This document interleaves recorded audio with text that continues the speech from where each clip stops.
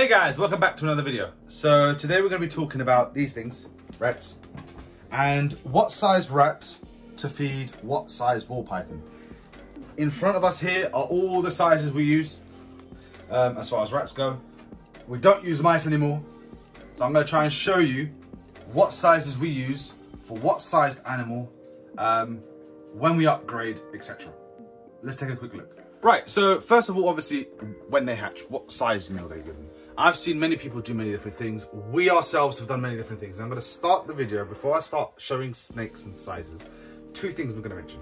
One is, everyone does it differently. Especially when it comes to feeding, you can ask 100 different people and get 100 different answers on how they feed their snakes. So that is clear. This is just what we do, not what to do. If you want to follow, by all means, we've had good success with it. You know, by no means is this textbook. This is just our experience of what we do. Second of all, I'm dealing with rodents here, one of which is a fresh cold rat, this little one here.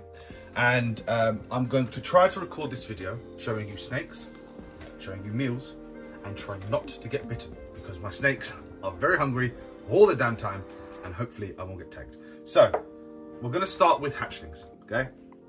When they're fresh out the egg. Now we used to, and every now and again I'll talk about what we used to do so you have an idea of what we do now. We used to feed them small mice as their first meal. I no longer feed mice full stop. We actually stopped breeding mice altogether, and as you will have seen on the channel, we do breed our own rodents now. All of these, apart from this one, are produced by us and frozen accordingly. So we don't use mice at all. I will mention Maltese later, but I'm going to specifically focus on rats for this video. So let's say this little guy. I featured him in the previous video. So he's fresh out of the egg, okay? Just shed out. Actually hasn't had his first meal yet. Now his first meal for me, and I know some people start smaller, I don't like to. I like to start with rat pups, okay? And this one's a bit squished, so it looks very wide. So a rat pup will be the first meal I will offer this animal. And I'll tell you, 99.9% of my animals take that first time. If the animal is particularly small, and we've had one this year, but if they're particularly small, instead of me offering a rat chub of this size, I will get a slightly smaller rat chub. You can see there, the head size is different. This one's slightly smaller than that one, but that's the smallest I'll go. And I have had no animal this year, since we've been doing rats, refuse the first meal.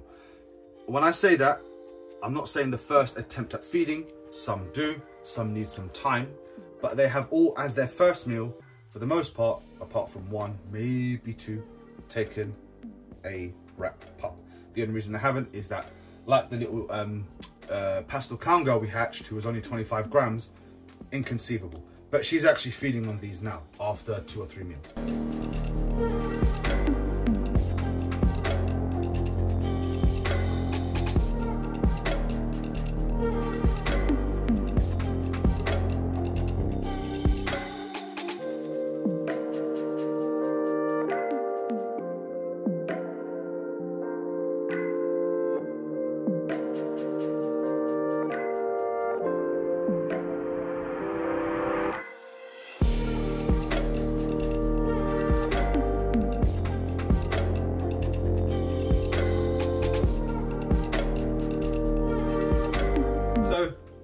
That's what we start them on with, and we feed them approximately for the first couple of weeks every 5 days, okay? Sometimes every 6, every 7, ballpark every 5 days. They get a rat as a meal, and they continue to feed on those rats for the first couple of weeks. Once they've had a good amount of meals, and I'll show you a variety of different sized animals. So these will probably definitely try to bite me. I'm gonna move these jugs from here for a second so we can see the different sizes that I'm gonna show. We'll get her out as well. Why not? Wrong girl. So these guys so here's a good example. So this girl right here, okay? This girl's a little bit bigger, right? This girl here has had 4 meals of this size. Now you would say, based on the size of this animal, okay, that could still be an appropriate size meal, okay? And it wouldn't be harmful to do so. Me, I prefer pushing them up. So she will actually get a small wiener instead, okay? She's probably a month and a half old now, but she's already feeding on small wiener. She's had one small wiener so far, which was the last meal I offered her. And to be honest, I'm messing around with her. She has just shed, but I will see if Mademoiselle wants a meal. Do you want a meal? Do you want a small wiener? Just to make a point. Yeah, there you go. So she will now eat that small wiener. This girl as well, small wieners. She's been tackling down small wieners like nobody's business. And it leaves a lump in them, but not a grotesque lump. I think this is important. So it leaves a very visible lump, and that's what I like to see with the smaller ones. When I open the drawer and they've been fed, I want to immediately see that animal's eaten. I don't want to have to sort of kind of go, yeah, there's a bit of a lump there. I want to see a nice visible lump in these younger animals. You normally see it in the belly more than anything else. But I like to see a nice visible lump, but nothing grotesque. I don't want to see them look like they've just eaten a balloon for the most part, okay? I don't want to see this huge thing. I don't want them to struggle with their meal either. So because we breed rats also, we have the luxury of selecting appropriate sizes. So obviously small wieners, you know, by industry standards, is a bracket between two set weights, okay? I think most companies do, I think between 30 grams and 50 grams, if I'm not mistaken, is roundabout, or 50 or 60 grams, roundabout the bracket for a small wiener. What we have the luxury of doing, thankfully, because of breeding, is we can choose a smaller small wiener or a larger small wiener, if that makes sense. So we can pick one that's closer to 30 grams or one that's closer to 60 grams, depending on the animal. So she would be on the smaller end of small wieners, whereas she would be approaching the larger end of small wieners. Hopefully that makes sense. Hopefully I haven't lost anyone. So she's, do you want to catch? It's a bit of a horrific shot, eye on eye. Yum, yum. So, I'll put her back. And what we'll do is, hopefully before I come to edit, she'll have eaten that meal, obviously. I will show you what she looks like after, here from the future. She's eaten that small wiener now, and you can see a noticeable lump in her, right? You'll get a side view. Noticeable lump, but nothing grotesque. And this is I think a 4 or 5 week old hatchling taking small wieners. So I want you to see that this animal is by no means, right? By no means bloated, by no means out of proportioned meal. It's a good size meal. Just wanted to show you that. Now she's eating it, she claimed it.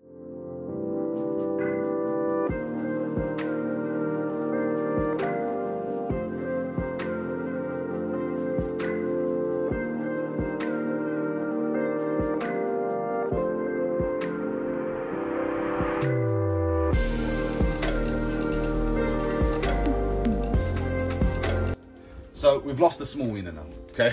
Because I've just fed it off. So now they're on small wieners. And I'm not going to tell you weight brackets. Why? I don't know. I don't know how big an animal needs to be by weight because I've just not done it. I've never done it that way. I've never weighed an animal going, oh, you're X weight, time to move you up. I just use my eyes. And when a prey item begins to show less and less of a bulge in them, that's when I know up the meal size. For example, this female now, right, is approaching so this is a more typical, just show this off, Jay. More typical, I would say, larger end of a large wiener, okay? She hasn't quite got to them yet, but she is, and you can see, right, she's on large wieners now, okay? And this animal here would leave a nice bulge. I'm gonna just tap her, because I am trying not to get bitten here. It would leave a nice bulge in her, whilst not being a grotesque bulge. Nice size. I will mention also, this female here is, what is she now, Jay? 4 months, I think. She's 4 months old, and she's 350 grams and trying to kill the camera. That's the second video we've recorded her, and the second video she's tried to kill the camera. It doesn't help this time, we've got rodents though. Tenacious feeder. Her entire clutch is grown like this, and I'll pause here with sizes, and I'll say why we don't use mice anymore. We found this year, starting them on rat pups, and increasing as we have, has given them a nice but fast growth rate. It's steady. You can see these animals aren't fat. They haven't got folds in them and wrinkles. They still have the nice body form that a royal python should have, but they are putting on good size at a very good rate, okay? They're growing exponentially well to the point of this girl right here at 4 months old is only 100 grams shy of some of her stepsisters, some of the other females we hatched last year. And the main reason for that is they got started on mice for a longer period, and she was started on rats. And she's only 100 grams shy of some of the animals that are practically a year older than her. So we will not be doing mice anymore for any reason. And this is where I'll mention Maltese. If I have a problem feeder, of which in the entire collection I have 2, then I will provide them with Maltese, okay? And Maltese is, for me, if it's my animal that I'm keeping, even if I'm selling it, I'll be completely clear that it's on Maltese, but it's for an animal that will just not take rats. And I will make a disclaimer, that is when we've tried everything.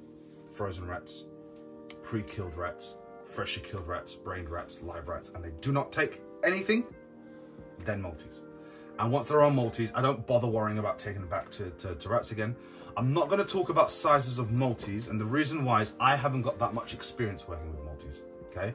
Where I've only had a few animals on Maltese, and they've only been on Maltese now for maybe a month or 2, I don't feel confident in telling you this size, and this size.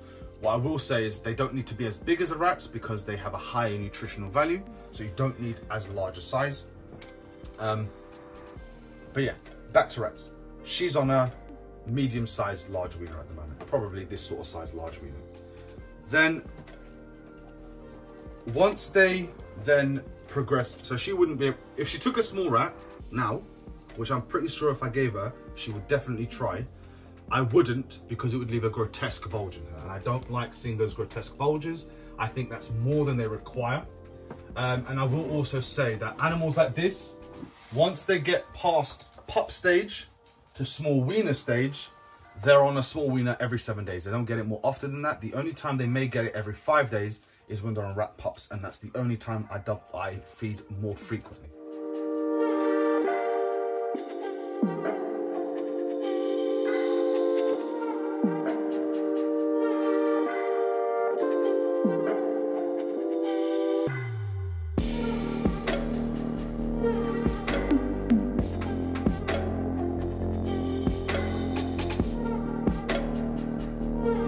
Now, small rats. Essentially, if we come over here, let me think of a good example. Clown. The clown girl's a good, yeah, she's not really eating, so I'm less likely to bite. She's less likely to bite me. Okay, clown girl. Yeah, she's a nice size. And I'm actually going to find out, for those people who are interested in weights, let's find out what she's weighing at currently. So, she's currently weighing about 600 grams. To be honest, she's a bit big, so I'm going to go down. Because for me, I would say if I had to guess off the top of my head, I would say about 400 or 500 grams. Yeah. She would still be on the larger end of large wiener, to be fair. And by the way, most of these animals here. What about her? Champagne and Gia, there you go. She's a bit smaller, I think. No, I think she's about the same size. Yeah, she's about the same size. So, see, this is when you do your homework. She's a bit small. She's a decent size. Okay, let's find out what she's weighing. 530, so she's a good size. See, now this animal is actually coming up to a year old, and she's only 530 odd grams. So she's only 200 grams heavier than that 4-month-old female. The only difference that I've done, not in terms of frequency of meals or anything like that, this one was started on mice and was on mice for a significant amount of time. I didn't make the transition early enough, and then I ended up with an animal that was a bit about taking rats. And as a result, she has had an overall much slower growth rate. But she is now, and I know these are all on small rats, she's on a small rat. And you can see, actually, to be fair, is this the small rat? It is the small rat. No, it's not. That's the small. I was thinking that was a bit small. There's the small rat. It would leave a nice sized bulge in her. No, darling, don't smell it. It's frozen. You can't eat it. A nice sized... Ah! No! I think we might need to cut. You're probably going to have to cut here. And just before we cut, this is how good of a feeding response these animals have. This is a frozen rat, and she's trying to eat it. Be back with you in a second once I detach her. Right, we're back with you. It took a bit more than I thought to make her let go of this frozen rodent. And listen, it's frozen. But she's a great feeder now. She's feeding on small rats, okay? And as I was trying, I'm going to make sure it heads away from me this time. You can see it would leave a decent sized bulge without leaving a grotesque bulge in here. However, in the past, and I'm going to put this lovely lady back because she's obviously wants more food, and she was fed about 3 or 4 days ago and she's hungry again. I think this is just our animals tend to be a bit more like hungry. I mean, I have a few that are, I mean, she's torn its ear, poor thing. Anyway, let's put this down. Graphic content, anyways.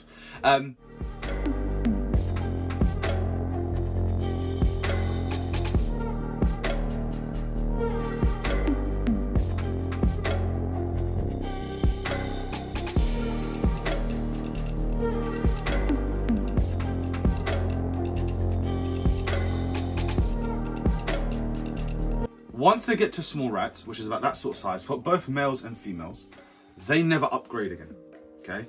They stay on small rats. They may upgrade within that bracket, so they may go from, some suppliers suggest that a 100-gram rat is the starting bracket for a small rat, okay? So they start from 100 grams, and I believe they go up to something like 120, 30, something like that. Maybe 140, don't quote me on this, you can look at it. What we would do, because we breed our own rodents, or because we place orders with people like rattlesnakes and boss rats, I would actually ask for a particular size, okay?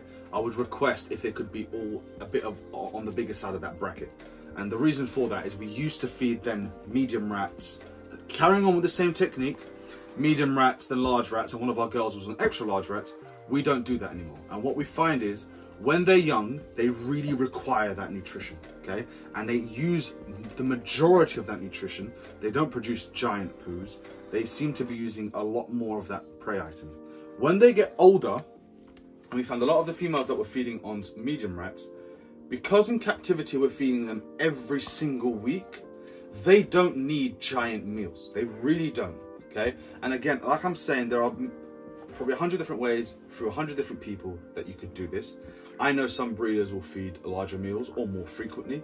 I know breeders who, as far as adults go, they may feed them weekly, let's say in the off season when they're not breeding, and double their prey intake in the on season, so when they are breeding, pound them with more food. As far as we're doing it now, to add to that, I know people who barely feed them and they thrive, and we're talking about big breeders, really big breeders, who feed them sparsely, so they don't even feed them every week.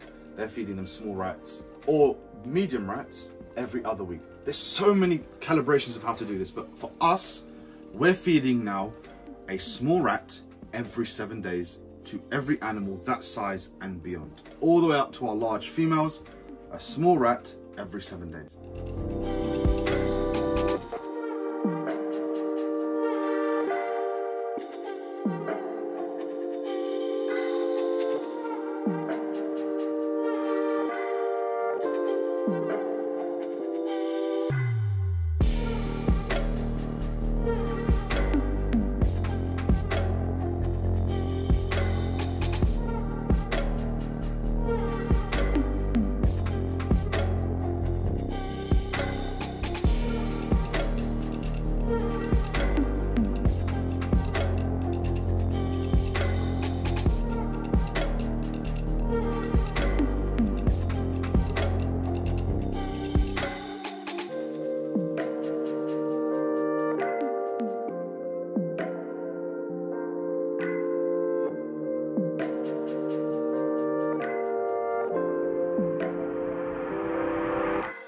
Now, we have been toying with the idea, and we will be experimenting this year, especially with girls over a certain size. We may double their prey intake when they're breeding, okay? That will be dictated predominantly by our rat production. So it'll be one way of us dealing with the overproduction of rats, is that to use them up in the breeding season, girls, let's say over 1,500 grams or over 2,000 grams. We haven't actually thought about this to that detail yet because we're not at that stage yet. But we might be giving them a double meal. So we might either be giving them, the most likely alternative is 2 small rats in one go, rather than every 5 days, because it gets messy like that. I can tell you, even with a small number of hatchlings, I have to print off a rota so that I can remember when their next feed day is. But our animals have been doing really well.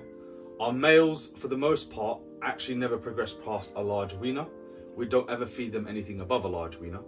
The only time we do is, let's say a male has had, you know, a rough long season, okay? He's had a big old season and he's lost a little bit of weight.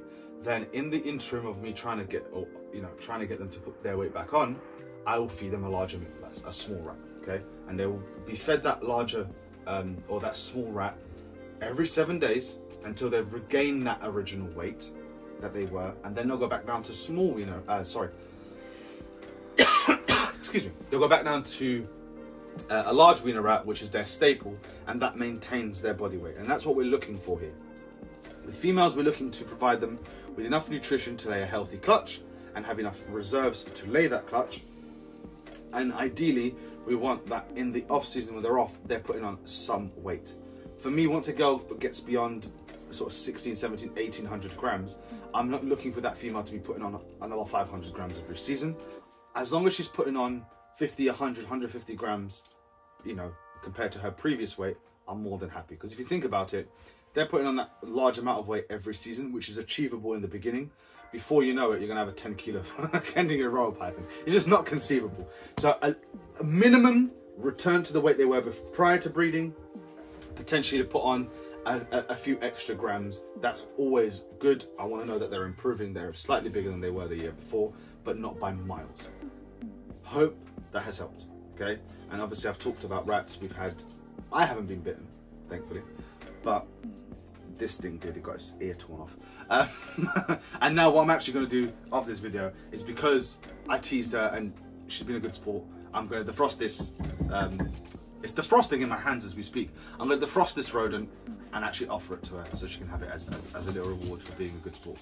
So guys, until the next video, if you have any questions, don't forget to hit the like and subscribe button. Sorry about Belle. Don't forget to leave a comment. I do apologize. Leave a comment down in the comment section below. Again, hit the like and subscribe button. Your support means the absolute world to us. And until the next video, we'll see you then. Bye.